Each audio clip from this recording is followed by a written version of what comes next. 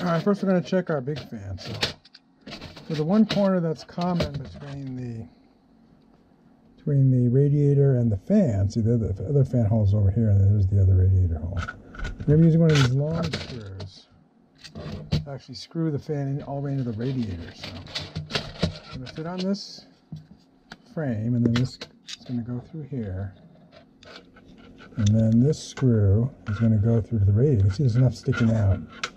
I'll easily engage the radiator and work that way. Then for the other ones, we're going to be using these self-tapping screws to screw into the fan this way.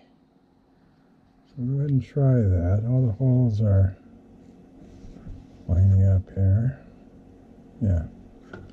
We'll go ahead and attach that. Well, I'll just attach one, and then we'll try the other fan too. So we'll attach this one in the corner. Attach the rest later. Let me get a screwdriver and we'll attach these. I got my screwdriver, so I took the rubber bumpers off because it'll fit flatter on here, and there'll won't be any air leakage around our adapter. So we'll screw this corner in.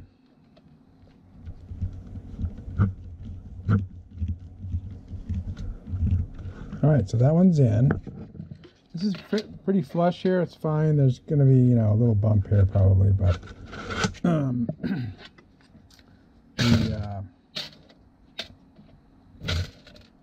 it'll be fine because the radiator is not a flat surface. So the screw fits through fine. We can put the other two screws in later. Now let's check our small fan adapter. Here's our 92 millimeter fan. So this is going to be going like this. Make sure the wire's in the right orientation. So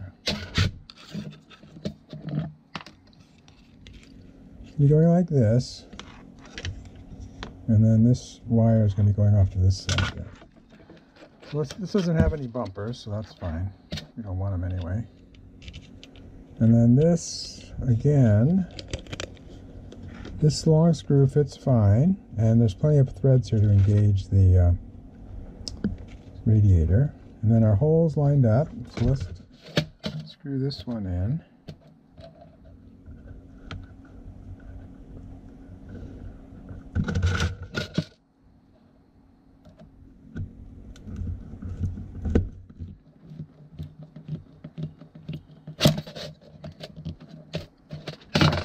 So that's a nice tight fit, and I think it's going to work great. So I have to try to see how it fits in the printer itself. That shouldn't be a problem, but we'll just check it out. So, all right, I think it's a great project, and hopefully we'll wrap it up with the new fans and have better cooling on our CPU cooler. So again, air flows this way toward the label. So from the bottom up, it's going to be in the top of the case up on top of screwed into the cooler. I think I want to point out real quick, especially on the small fan, notice I left these other parts open because there's still going to be air. There's still going to be a fan on top of the radiator pulling up. So we don't want to block these other areas so that air can come up to the through the cooler being pulled by the other fan. Same thing with this one. I mean, this has very little room on the outside, but I did leave these slots here for some air to come through pulled from above. I needed to put something here because otherwise this little area here would be too thin. Like you notice over here, I added a little bit of material here. That doesn't even block the fan at all in this case. So I added a little material so that the fan, and also down here I added some material. But this joint here wasn't too flimsy. So, okay, it's time for the final hardware modifications for our computer midlife crisis. So here's the main purpose was to get this graphics card in here, which I just took it out temporarily to show you something. So we have two new fans we're going to be putting as a push on our AIO radiator that we replaced on top here. So as I said before, there's not enough room for full-size fans because the CPU power cord is in the way, and these could probably reroute these, but this little frame here gets in the way for a full-size fan on this because this is 140 millimeters wide. So we 3D printed our adapters. So here's the 120 millimeter fan that's going to go up here. There's enough room for that here.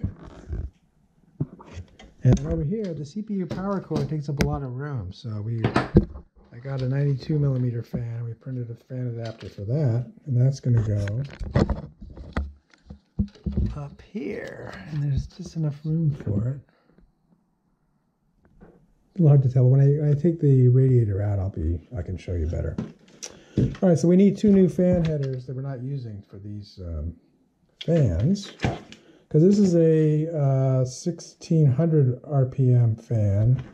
Now, our original idea was to hook it up to this one, but this is a 1500 RPM fan. So I don't want to hook these 2 fans together using a splitter, because this one's going to have different characteristics. So. And of course, this fan, this is a 2000 RPM fan, so we can't hook these up together, which would have been the ideal thing. So fortunately, we have 2 fan headers left we haven't used.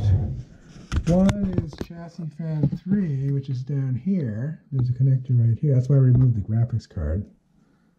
I was using this before when I had my push-pull AIO on the front here, where all the fans were identical. So we're going to use this one for one of the fans, and the other fan that I wasn't really paying attention to before, but there's another fan header up here called H-amp, which is a high amperage fan. So we don't really have high amperage fans necessarily, but I guess we're going to put the 120 millimeter 2000. Actually, you know what? It makes more sense to put. Yeah, well. I think we'll put the 120 millimeter 2000 RPM fan on the high amperage fan header. Or let's see, I could use the I think what I'm going to do instead is I'm going to use high amperage for the 2 fans in front here, because this is more 2 fans running 2 fans off high amperage makes more sense. I've got 2 fans in front, 2 2000 RPM fans in front. So I'll hook these up. These were also originally on the CPU optional fan header. So we're going to switch this to the high amperage fan header. So we'll put a splitter on that, and we'll use the optional fan, CPU optional, which the fan header plugs in right up there. We'll use that for this 92 millimeter fan, and then we'll use chassis fan 3 for the 120 millimeter fan right here. So the CPU fans are on the fans I have on top here, which I'll be taking this cover off in a minute. Fans on top here are the 2 fans that are pulling on the AIO are on the CPU fan header. And then of course chassis fan 3 is used for the exhaust, and chassis fan 2 is used for the intake on the bottom. So.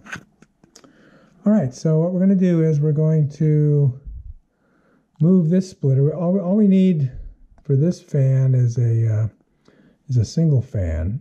So we'll move this splitter up to the high amperage fan, and then we'll hook up the CPU optional to this, to that, and then we'll use chassis fan 3. We'll go to this 100 millimeter fan, and then the CPU optional fan will be the 92 millimeter fan. I think that's going to work better, because then this will be directly impacting the CPU here. So let's get that set up, and then we'll hook it up and see if it works. All right, so we're taking the splitter off. We'll feed it out to the back here. Actually, yeah, we'll feed it out to the back, and we'll feed it back in to the front. Now, to reach from here, chassis fan 3, up to the 100mm fan up here, we're going to need an extension cord. So go and install the extension cord. So here's the extension cord. We're going to put this into chassis fan 3. Which is this one.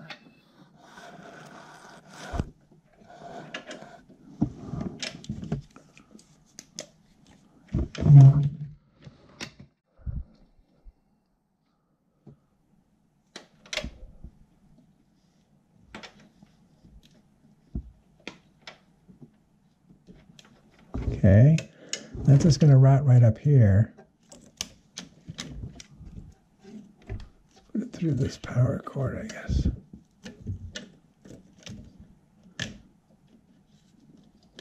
Okay, so that's right up here, so we'll get to the where the 120mm fan is going to be. Now we're going to go around the back. We're going to go around the back and feed this splitter back through up on top here, hook up to the high amperage fan. Actually, what I can do instead, now that I think about it, is I can just disconnect this header, which already has these fans on it. So I'm going to unplug the CPU optional fans, which goes to the front, and plug that into the high amperage fan.